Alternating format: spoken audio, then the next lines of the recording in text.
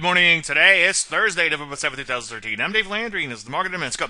Well, the piece of a decent day in here. I'm nearly 0.5%, just shy of all-time high. So far, so good there. Dow banged out all-time high. Speaking of all-time highs, I'm sure the media got excited about that. Yay, I'm going to tell all my friends. Take a look at NASDAQ, though. Gap and higher coming right back in. As you can see, it's relatively unchanged for about 3 weeks in here. Rusty, a little bit more indicative of what's going on internally. Gap and higher coming right back in. Things have been mixed as of late. Take a look at biotech. Absolutely clocked yesterday, down about 3.5%. So what do we do? Well, with things mixed out there, I think you can look to play both sides of the market, but I'm not seeing a whole lot of setups anyway, so now might be the time to let things shake out a little bit. I'm going to flesh all this out in a lot more detail later today in the chart show. I hope to see you there.